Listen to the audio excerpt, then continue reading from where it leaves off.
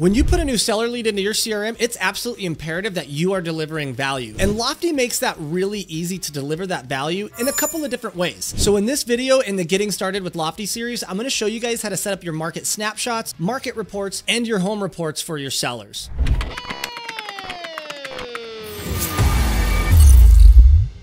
What's up, guys? I'm Adam Gillespie, and I help realtors like you level up your game by the responsible and ethical use of AI and proper implementation inside of our CRMs. And today, I'm going to walk you guys through how to set up those market snapshots, market reports, and home reports so that way you're delivering maximum value to your potential seller leads so you can get that appointment booked and get that listing. All right, guys, let's go ahead and jump right into it. So here we are inside our test lead area here, and what you're going to want to do is you're going to want to jump over here to the engagement tab. This is where we can set up our property alerts, our market snapshots, market reports, and home reports. So like on the last video where I showed you how to set up the property alerts for the buyers, now what we're going to do is set up the market snapshots, market reports, and home report for our seller. Okay, so same situation. We're over here in the engagement tab, and what you're going to do is just click new market snapshot. Now, full disclosure, if your lead had already registered on your website and put their address in, this market snapshot and market report will automatically be set up. Now, if you're just like inputting a open house lead or something like that, or you were out door knocking, this is where you're going to want to set this up at and how. Okay, so let's start with the market snapshot. Right here, you're going to basically think of this more as like a neighborhood snapshot, right? So we can dial this into the neighborhood, school district, subdivision, zip code, or city, whatever you want it to be. We can zero down into this, right? So let's say, for instance, your seller was in the Torrey Peaks neighborhood, right? So we would just type in Torrey Peaks, and you'll see it'll pop up here, Torrey Peaks, Westminster. We even can drill it down to what filing and what area it is, right? But I want them to see the whole neighborhood for this, so I'm just going to choose this one right here. Then what's going to happen is you're going to see on the map over here to the left, it's going to pull up the whole neighborhood right here. So there it is. There's Torrey Peaks right there. So what we can do to even drill down further is we can come over here with the polygon, and we can just line this out right here like this, okay? And we're going to just grab these guys right here because this is the Torrey Peaks neighborhood. A little sloppy, but you guys get the gist of it. Bring that back up there if we want. So we've got the Torrey Peaks neighborhood lined out now, and you can see it actually cleared it out of the location. So we're just grabbing all of the sales data that's going to be inside here right now. So we could narrow it down, you know, if you wanted to stay within a certain bedrooms or bathrooms. But like I said, for this example, I want to show them everything that's going on in the neighborhood. So for that, I'm going to leave the property type as any, which you could drill down on if you want. And then I'm going to leave the listing status as sold, active, coming soon, and pending. Okay. I'm going to give it the entire snapshot. So you can either select all 5 of those boxes there or 4 of those boxes there, or you can just select any. Okay. And then that's going to give us all of the data that we need there. So that's kind of the most blown out that we can get for the neighborhood. Like I said, you can continue to drill down if you want. Like you could do certain sold. So if you want to show them in the last 90 days or last 60 days, you can do that too. Right now, it does show pretty recent sales. So I just pretty much leave it as the way it is. You can also choose what MLS. So if you've got multiple MLSs, you can choose that, or you can choose all of them. So for me, I pretty much only have one MLS, and then we got these manual listings here, but I just leave it on any. If you're servicing separate areas, you're going to want to select your MLS here, right? And then just going down, look at, you can just keep drilling down on this. But once again, we're going to leave this the way it is because I want to show them all the data. So let's just go ahead and click next. And then this is where we would name it. So we would just name it Torrey Peaks. Come down here. We can choose who we're going to send it to. So if they have a spouse or something there, we can select that. Put your subject in. I just put the neighborhood and then market snapshot,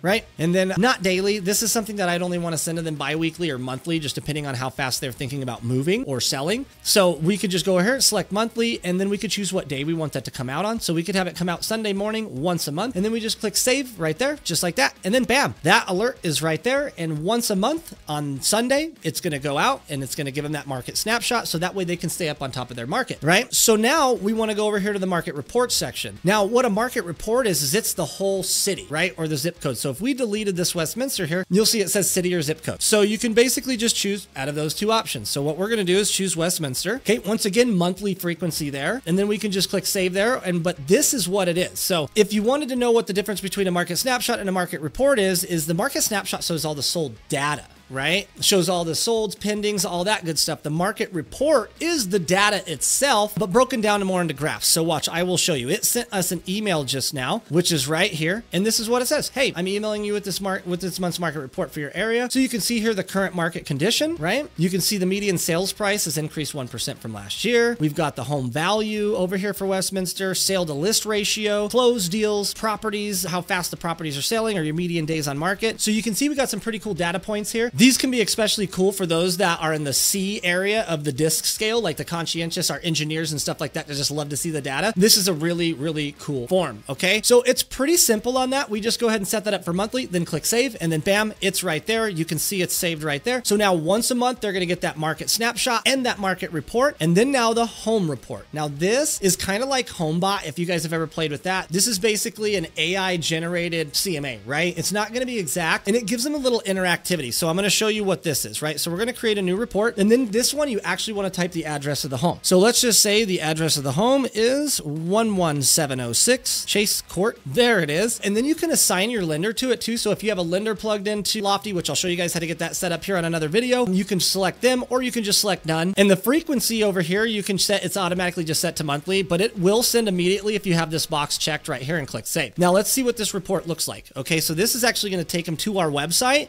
which is really cool because now we got people on our website, right? That's great for analytics. So you can see here, it shows the map, gives them an estimated value, shows if they've had any change in value in the last 30 days. They can even request a professional home report. So that's basically the request to book the appointment. It's for you to come over there and come to an actual value. They show the home value and the 5-year history. They can show some recently solds that are nearby. And then down here, you're going to see that it says it doesn't have this information. So the seller can actually click this and put their loan in there. So let's just say they owe $350,000 on this at an interest rate of 4.4. When they save this, you'll see now that it pulls up a little graph here. It shows their principal, it shows what they paid towards interest so far, shows their home's value, mortgage balance, and whatever equity they may have, right? So it kind of gives them that little snapshot picture. And then you come down here and it shows what they could refinance as far as saving interest. And this scale here is slidable, right? So they could put this up all the way up and say, oh, well, that's probably not a good idea to do a 15-year, you know? And they can basically judge at what it would look like to refinance their house and what that would look like as far as their net and what that change would be. And then this next section here is pretty cool too, because it says if I were to buy another home, how much could you afford, right? So if you bought an investment property, if you put your $316,000 in equity as a 30% down payment for a new home, this is basically your buy power, right? If you were to sell it and take the cash, you'd walk away with this. If you were to rent your home and buy another, you could potentially put that in and be looking at something around that, right? So it gives them this little report to kind of get them intrigued about what this could all look like in the end. And then from there, it's our job to book that appointment, get inside the house. But that, guys, is just a real quick rundown on how we set all of these up. So that way our sellers are getting the right information that they need. All right, guys, there you go. Pretty cut and dry, right? This was a shorter tutorial, and I hope that you guys got the gist of being able to input those and how valuable those are going to be to your sellers, right? You got to remember at the end of the day, when it comes to the nurturing that we do in the CRM, if we're not providing value, that's how you get unsubscribed. So we always need to make sure that our correspondence and the information that we're pushing through these awesome devices has value. And if you just do that, you're going to get returns on it. So if you guys got value out of this video, make sure to like, subscribe, and ring that notification bell so that way you can become a master at Lofty too. Until next time, stay fresh, stay innovative, and keep playing with this awesome technology that we have. And I'll catch you guys on the next video.